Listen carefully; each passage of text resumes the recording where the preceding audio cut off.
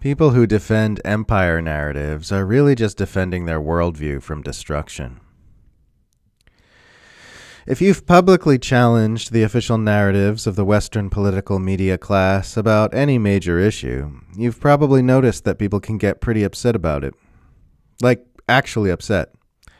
Not mildly annoyed like you might get at someone who is saying something that is obviously false and stupid, but burning hot emotional like you'd get if you heard someone insulting your loved one, or like someone insulting you personally.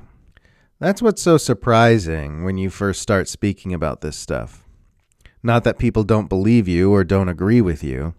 That's to be expected when every screen in their lives is telling them one thing and you're telling them something else. But that people actually get deeply emotionally invested in it. That's your first clue that there's something else going on beneath the surface apart from what you're being presented with.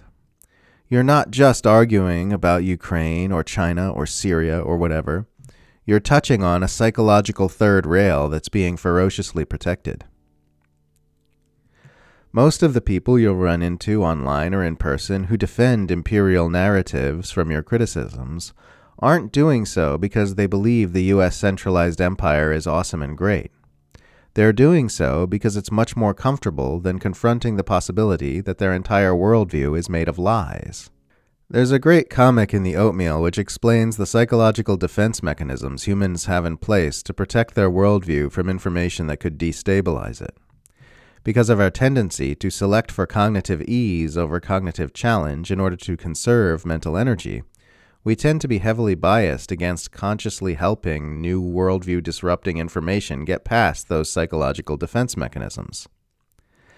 And it doesn't get more worldview disrupting than questioning mainstream consensus reality. Because on the other side of that investigation is the realization that pretty much everything you've been trained to believe about your society, your nation, your government, and your world is a lie. This is often what people are really pushing back against when they get upset at someone who is being critical of official empire narratives. It's not actually super important to them that everyone believe the correct things about their government or someone else's government. It's super important to them that the world as they know it not come to a crashing halt. Because that's what it is, as far as their experience of perception is concerned. A lucid seeing that their entire worldview is based on lies would feel like the end of their world, because in their experience, it would be the end of the world they know. Having your entire understanding of the world and how it works torn asunder is a kind of death, because it's the end of your secure knowing of what's real. In a sense, it's the end of you, too. It's the end of the person you were. It's all illusory, of course, but that's the way it feels. If you ask someone to consider the possibility that they're being lied to in some way about Ukraine, for example, you're not just asking them to unravel one small belief about one specific conflict. You're asking them to ask questions that open up other questions, the answers to which could very easily end up unraveling their entire understanding of their whole world. Think about it. If you consider the possibility that the news media and their government are lying about Ukraine, you must necessarily consider the possibility that they are lying about other things too. And if they're lying about all that, it would mean you were taught lies in school too. And if you've been consuming lies from the very beginning of your education, that means your entire understanding of how everything works is built on lies, which means your political ideology and many opinions you hold probably are too. If you really think about what this kind of confrontation means for the individual, is it any wonder that most people fight tooth and claw against the suggestion that they should even begin to enter that investigative rabbit hole?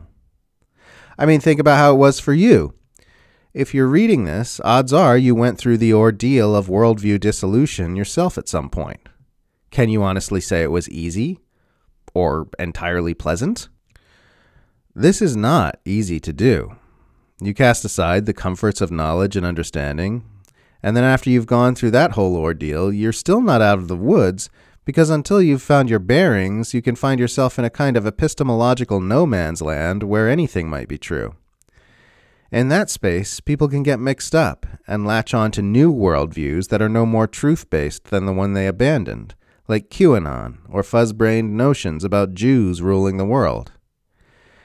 It's not until you pass through the process of abandoning all the falsehoods and the process of learning what's really true that you begin to regain any semblance of stability. If you think that's an easy thing to do, it's probably because you haven't gone through it yourself. Can you really blame people for intuitively pushing away from that? It's actually much, much easier to go from being a die-hard Democrat to a die-hard Republican, or vice versa, than it is to fully relinquish the mainstream consensus reality, because those partisan narratives both exist within the mainstream consensus reality. The entire conceptual infrastructure by which they exist is the same. A world where the US and its allies are acting in good faith against tyrannical regimes in nations like Russia and China, where capitalism is totally working, where democracy is real, and where you can turn on a TV news station and see someone saying something truthful about these things. You're still playing the same game. You just switched teams. To really see through all the lies is for the floor to fall out from the game altogether, and for the roof to be ripped off the stadium. It's to see the entire conceptual infrastructure upon which mainstream politics plays out crumble to dust, and see the lights switched on and the puppet theater reduced to atoms, leaving only the puppeteers waving their stupid toys and talking in silly voices. Depending on how attached you are to the feeling of security your worldview gives you, and how resistant you are to letting it go, really confronting the lies our society is woven from can be one of the most difficult things you ever do. It's a long, deep process of untangling which, if followed all the way through, eventually leads to the dissolution of entire belief systems, and ultimately even entire identity structures. Followed all the way through, it can lead to the very end of who you take yourself to be and your experience of what you are. So have patience if people don't see what you see. They're just afraid. They're not there yet. An acorn is not a defective oak tree. An egg is not a defective chicken. We're all waking up together, and some of us have had to be the first to lead the charge. This is just what it looks like as life on this planet moves toward increased levels of complexity and consciousness.